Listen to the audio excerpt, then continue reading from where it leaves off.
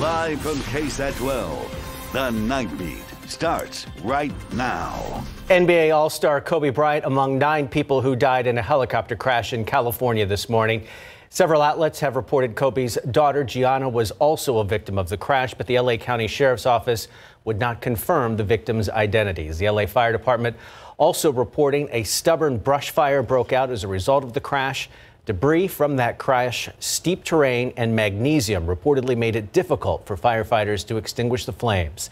The investigation is still ongoing tonight. Meantime, Kobe's death shocking people in the pro basketball world and so far beyond. Tonight, from the Staples Center in Los Angeles to Madison Square Garden in New York City, buildings lit up in purple and yellow as fans mourn the icon's death. The night team Stephen Cavazos with reaction from basketball fans right here at home.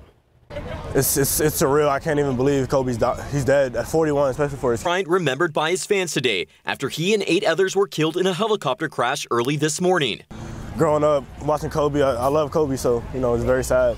His 13th the crash, their deaths sending shockwaves across the country. And here at home, fans were lining up outside the AT&T Center for the Spurs game against the Toronto Raptors. But it's clear this NBA legend was on everyone's mind. So it's just crazy that this happened to a basketball player as we're heading to a basketball game. Basketball coach Rachel Huggins was with her students when they learned the sports icon was killed. Huggins says he left a mark on the basketball court. He's one of the best.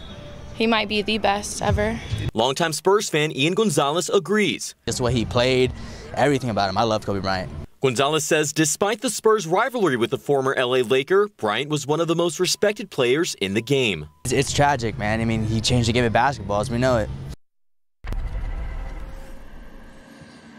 Now, coming up tonight on Instant Replay, we hear more from fans inside the AT&T Center, including reactions from both inside the Spurs and Raptors locker rooms, and our exclusive with David Robinson. That coming up tonight on Instant Replay. Reporting live outside the AT&T Center, Stephen Cavazos, KSAT 12 News. Myra?